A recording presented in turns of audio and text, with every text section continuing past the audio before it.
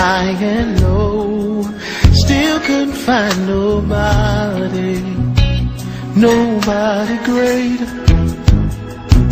nobody greater, nobody greater than you. Hi, and welcome to TNT, Teaching and Talking the Bible. Welcome back to the show. I hope you tuned in last week when we were talking about church conflict and what causes it. So this week we're talking about church conflict, part 2, and we're talking about how to solve it. What do you do? How do you rectify it? How do you stop it before it becomes a full-blown snowball taking off down the hill with out of control and you don't know what to do? So joining me today is Sister Tracie Anderson. Hello. And Sister Betty Sanders. Yeah. And we're just going to give our take on it. I'd really like to hear from the pastors. Wouldn't you guys like to hear? I'd like to hear from some of you pastors out there.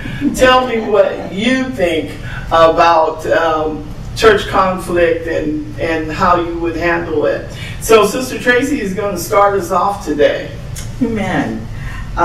We know that we have to deal with conflict in the church, conflict between the members. But the Bible teaches us in how to deal with this conflict. We have to face it dead on. Yep. We have to confront the situation. And it's the way we confront the situation. We need to do things decent and in order. We need to do things carefully, in a meek manner, with the goal of restoring the relationship. Not just keeping the division going, but our goal in conflict is to restore the relationship and move forward in a loving manner. So again, how we deal with the conflict by confronting it is very important. I'm going to read a scripture, Matthew chapter 18, verses 15 through 18. And this is dealing with conflict between the members. Moreover, if thy brother shall trespass against thee, go and tell him his fault between thee and him alone. If he shall hear thee, thou hast gained thy brother. But if he will not hear thee, then take with thee 1 or 2 more, that in the mouth of 2 or 3 witnesses every word may be established. And he shall neglect to hear, and if he shall neglect to hear them, tell it unto the church. But if he neglect to hear the church, let him be unto thee as a brethren man and a publican, a heathen man and a publican. So first you want to go to your brother, just to him, and you want to tell him, you know, what the problem is. And you want to go to him meekly and mildly, and you want to go to him with love, not in anger. Because when you go to a person in anger, they're on the defensive, they're not trying to hear you. And then that's when, and if they don't hear you after you've gone to them, just between you and them, if they don't hear you, then take somebody with you. Ask one of the missionaries to go with you. Ask one of your friends in the church to go with you to confront this person. Right. But you never want to do it in an intimidating way. You always want to have the goal of restoring the relationship and moving forward together in love. Amen. Amen. Amen. And make sure that when you go to confront your brother or your sister, make sure that the person that you're taking with you is not on either side. Yes. It's so important that they don't be on your side or their side. That they in between and want to hear what the situation is and what the problem is and want it solved. Because a lot of times people love to make a bigger conflict out of what's going on or whatever the issue is or whatever the problem is. They ain't trying to solve it. They want to keep rolling. Right. And so it's important that you learn what this here says in him. Take it to 2 or 3. If that don't work, it said take them before the church. Yes. If they don't want, if the church can't solve your problem, then you heal them. You just need to be cast out. That's what the Bible said. Yes. You know, even though we're not gonna cast nobody out of the church, we're gonna pray for them. Yes. You know, we ain't in the frame of mind to be throwing people out of the ministry. Right. You know, we have to pray for them and know that that's just the way they're going to be. Right. Because some people are just going to be like they are. Yeah. It don't matter how the word hit them. It don't matter how you try to confront them. It don't matter how you try to teach them or tell them. They're just going to be who they are. Because some people carry around a spirit or archetypes that carry around a spirit of confusion. Mm-hmm. They carry around a spirit of dislike. Mm-hmm. And they like being like that. Yeah. You know, and they like having issues and they like having problems with people in the church. Yeah. And it doesn't, and I'm aware of what they're doing. Yes. You know, so carrying them to the pastor is a good thing to do. Mm-hmm. You know, but sometimes they don't even solve the problem. Mm-mm. No. And that's true. You know, when you have a problem with your brother or your sister, you should go to them. But I always say this is my favorite saying. Think about what you're going to say and don't say it. Just don't say it. Because when you speak out of anger, out of hurt, whatever you're speaking out of, that's the words that's coming out. That's what's fueling your conversation. If you're angry, then anger is speaking. If you're hurt, then hurt is speaking. Yes. And so if you're mad, madness is speaking. So you got to think about what you're going to say. You know how many times I have put things on Facebook and I was sitting up there, I'm just going into a wild rant, and then I sit there and I read it and then I just go delete. Because you find that when you write stuff down and you start thinking about it, you really go, wait a minute, I'm better than this. I'm not going to lower myself to go into this. You know, you can, and then when that's all done and you calm down, then you can go and talk to your sister or your brother and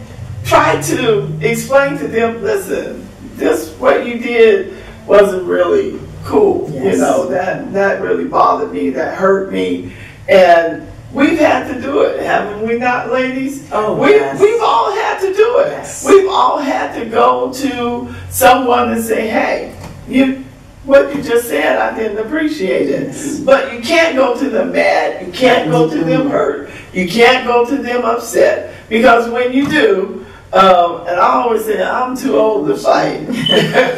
So I'm not getting ready to go put on a wife beater or anything like that. Hey, you hurt my feelings.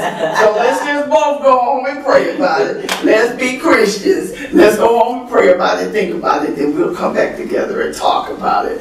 So we're going to talk more about this. I know this is a big problem for churches, but we have to learn how to handle it in a Christian manner. Yes. So we'll be right back. Stay with us. At this moment, in Stockton, Sacramento, and San Francisco, a University of the Pacific student has made a decision to learn, live, and lead with purpose in mind. Here, it's all about moments that change lives, families, communities, economies, the world. At University of the Pacific, these moments give life purpose. They give us purpose, too. After all, we share one future. Join us. University of the Pacific.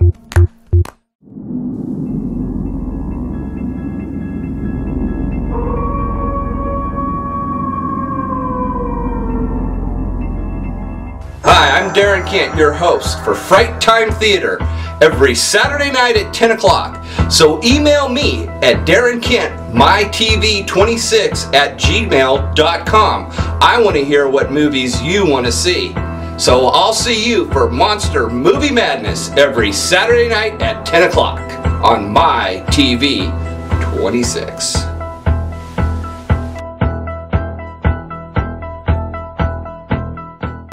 And welcome back to TNT, Teaching and Talking the Bible. And we're talking about how to deal with church conflict.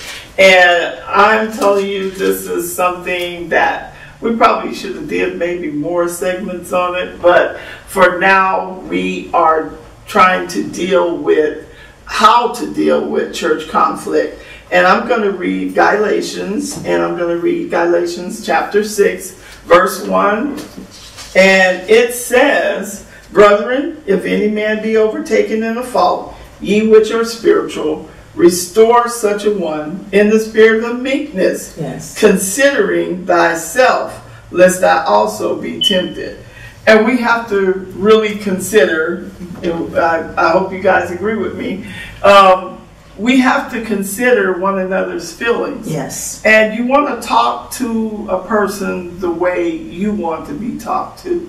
Yes. So you don't want to be, so mad that you're just spewing out words. Right. And, and you wound that person. Because I find that in church life, most people are looking for a way to run, especially if they're not grounded and rooted in the Word of God. They're looking for an excuse, an escape, anything they can use to run out the church and say, I'm not coming back no more. And so before that happens, we want to nip it in the bud. Amen. We want to take care of it. And on our footnotes on Galatians 6:1, it says, thus to restore a person means to lead him or her back to true repentance and to a full commitment to Jesus Christ and his ways. This may involve disciplinary actions undertaken gently. So we don't want to go and crush a person. We don't want to go and wound a person. We don't want to go and beat that person down simply because they made a mistake or they did something that wasn't quite right. We have to remember this, and we have to go to them in love. Yes. Because Jesus Christ is love, so we have to go to them in love, and we have to let them know, hey, let's talk. Yes. I believe the scriptures say, come now, let us reason together. So we can sit down, talk, work out that problem, and agree to disagree if we can't come to a conclusion, and just agree to disagree. And yes, and we want to attack the problem and not the person. Exactly. Like First Lady said, take in consideration who you're dealing with. A lot of people are at different levels in their Christian walk. You might have some who are more mature than others. You have some who can take and some who can't take. So you have to be very careful in how you're dealing with, for instance, a babe in Christ or somebody newly in Christ or a new person in your church. So you want to attack the problem and not the person. Again, you want to show that love, because the end result that you're looking for is restoration. The both of you moving forward together. And I don't know about you ladies, but a lot of times when I have dealt with conflict, I'm the one who have had to apologize to someone, maybe because they didn't see their wrong in the situation. Maybe I was wrong, maybe I wasn't wrong. But we have to be willing to apologize in those times when it's not received. What were the problem that we're addressing, it may not be received by the other person. So we have to be willing to say, okay, well, maybe it was me. Maybe I did something that warranted, this conflict, and we have to be willing to humble ourselves, bite the bullet, and say, you know what, I'm sorry, but I love you. You're my sister in Christ. You're my brother in Christ, and I don't want there to be a conflict within us. Amen. And that scripture that you were talking about now is bearing ye one another burdens. In Galatians 6:2, it tells us to do that. Because sometimes we have to take the apology. We have to be the one to apologize. Yes. We have to be the bigger person and let the people know that I'm not high and I'm not above mistakes. Right. I'm not above making an error. I'm beneath you, just like you feel like you're beneath. But we have to learn how to encourage people and let them know that, hey, I've been there. I've been there too. I have walked away from God. I have backslided. I have fallen from the grace. I want you to know that in repentance, and if you can find a way, hallelujah, to come back to the grace of throne, then God can receive you and lift you up out of whatever you're going through. This here is bearing one another burdens. People going to be overtaken in a fault. Fault's going to be found in our lives. Some people ain't going to be able to bear their trial of their tribulation that they're going through. They're not going to be able to handle that death. They ain't going to be able to handle that heartbreak. They ain't going to be able to handle things that come up in their lives that going to be so heavy. So we that are spiritual, we that are saved, going to have to be able to be there in their time that they in their weakest estate to restore them back to the grace. Hallelujah. That's what God saved us for. So we can be able to pick up the ones that are weak and let them know Jesus loves you despite of all. We've been there. Someone's got that testimony. And know that, hey, yeah, I lost a mother. Hallelujah. But through spite of it all, I was able to stay strong in the Lord. You know, some people, that's the one they depend on. That's their backbone. That's who they hold on to. I was so great and grateful and thankful to the Lord. My sister called me yesterday and said, I don't got back in church and I don't stop smoking. And I said, Lord, thank you for answering the prayer. Hallelujah. Because when mother died, she just fell from the grace, you know. And we have to learn that people going to fall from the grace because some people just can't handle situations. They can't handle heartbreak. They can't handle disappointment. And we have to be able to be there to help to lift them up and to restore them. Amen. We have to remember that when there is a conflict in the church, we need to first go to the person. And if that person is not receiving it or they continue on with whatever they're doing, then we need to go to the pastor. We take it to the pastor. We talk to the pastor. And, you know, we talked about, the ladies and I talked about this. And we were saying, you know, sometimes the pastors don't want to go to the person that's causing the problem. Why? Because they don't want to lose that member. So they try to overlook it, which is a bigger problem. But we're going to talk about that when we come back. So don't go anywhere. Stay with us. Drum roll, please. So far to celebrating its 21st anniversary, they've given you the anniversary gift of one general admission price for almost all of the attractions, including new attractions such as the Giant Slide, Ball Toss Arena, and lawn games. You'll also get the Giant Pumpkin Ball races where you will race against the Giant Zorb Ball across the new grass field. Not to mention, you get the corn mazes, haunted castle, mystery tour, walk the plank, Del Oso Express train, hayride, jumping pillows, scarecrow ride, petting zoo, and so much more. And they still have all your favorites: pumpkin blasters, zip lines, and great kids zones. Lower prices, more attraction. Del Oso Family Farm is located right off Interstate 5 in Lathrop, just a short drive away for fall family fun. Open daily all the way through Halloween. Plus, there's free parking. Visit their website at pumpkinmaze.com. And welcome back to TNT Teaching and Talking the Bible. And we are talking on how to deal with conflict. And the ladies and I were talking earlier, and we were talking about the pastors and how they need to really step up to the plate and handle that. And I just want to say this: when there's conflict in the church, I really believe that a church should have in place a clear plan on how to handle it. You know, decide how you're going to handle it, what you're going to do, agree on that, and then come together with that person or those people and handle that conflict and not just sweep it under the rug. A lot of times churches sweep conflict under the rug, and it's a big elephant in the room, and they're just like, oh, I don't see a problem. We're okay. Everything fine, right, ladies? Everything's fine. There's nothing going on. And so they need to, and I'm still telling the pastors, I want to hear from you guys. You guys let me know how you handle conflict in your church, because it should be handled. And now we're going to have Sister Betty. She's going to come to us with some scriptures. I just want to share with you today Colossians 3:13. It said, forbearing one another and forgiving one another. If any man have a quarrel against any, even as Christ forgave you, also do ye. So in here it covers two things that I definitely want to bring out. Forbearing one another.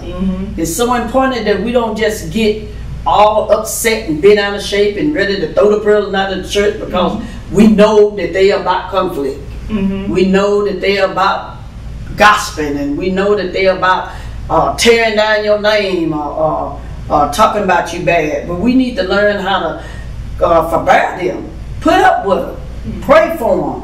But in the meantime, you still can let them know what's going on. Yes. You know, you still can pull them to the side and say, you know, sister, brother, I see that you got an issue with something. And that's something I find that people don't do in the church. You know, they, instead of that, it's always whispering and gossiping going on.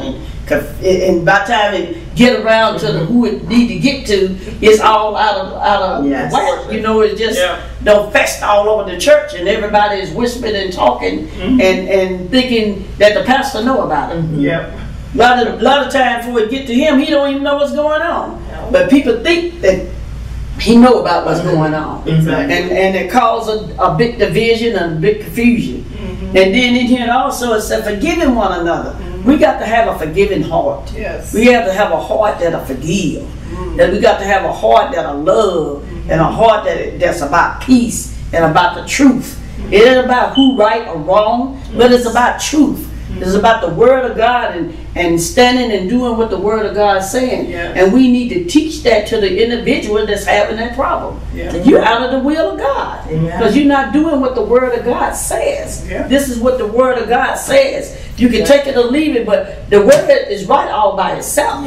You know, it ain't about what we think or what we feel or what we don't hear, but it's what the Word says in His Word. Amen. And then when we have those occasions when it seems like the pastor or the leader isn't responding to the conflict, those occasions when it seems like they've allowed the conflict to slip under the rug, we have to be careful. We still have to follow the pattern that has been set in how to deal with conflict. I loved what you said, First Lady, about having a plan of action in dealing with the conflict. So once it gets to the leader stage, and even when we feel, okay, well, he or she is not handling this situation, you know, they're letting it go by the wayside.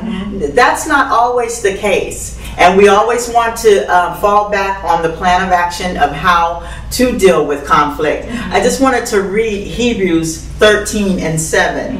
And it says, remember them which have the rule over you, who have spoken into you the word of God, whose faith follow, considering the end of their conversation. So those that have rule over us, they know what the word says. They know that they have to act in situations of conflict, and we need to give them time to do it. It's not on our time, it's usually on God's time. A leader has to be fasted and prayed up in dealing with conflicts with people of today. Amen. Amen. We deal with a lot in the church body, so we need to allow that leader the time to consult the Lord and to handle that problem just like God would have him do. Just like we talked about in Matthew verse, I believe it was Matthew 18:5-17. Jesus set out a pattern in how to deal with conflict in the church. So we need to let our pastors and let our first ladies give them time to deal with that conflict according to the way that God has given it to them. Not according to how we want to resolve the issue, but how God has given it to them. And then we need to respect their decisions. We need to respect what they have decided to do about that conflict. Amen. Because just like we see it, they see it too. A lot of times people think they don't see what's going on, but they don't sit up there high for nothing. They see the confusion among the congregation. They see the bickering and the arguing and the underhand whispering and you not getting with that and you not getting with that, and when that is up and talking or they end up doing something. They see that. And I like what you said, we got to give them time to handle and deal with that. Probably they're just praying. You know, and talking to the Lord how to deal with that individual. Because I think one of you said earlier, some people ain't approachable. You know, you got to be careful how you approach people. You know, some people you can't attack them right on. You know, yeah, they saved and filled with the Holy Ghost, but they can't take being told, you know, the truth. Right. Some people can't handle the truth. Gotta be They more can't patient. handle being told that they in error, or they wrong, or they didn't do that correct. Because everybody want to be right, but we ain't all right. We still trying to make it to get to the kingdom. Yeah. So as long as we're trying to make it, there's going to be flaws, there's going to be errors, there's going to be things that come up. And how the leaders handle church conflict is very important. Yes. I hope this has really helped you. And if you would like to hear more on church conflict, trust me, we have a lot more we can talk about. Drop us a line, let us know, email us, you know, just let us know how you feel about church conflict. And I really want to hear from the pastors. And I want to thank you guys for joining us. Yes. Be with us next week when we have another hot topic. See you then.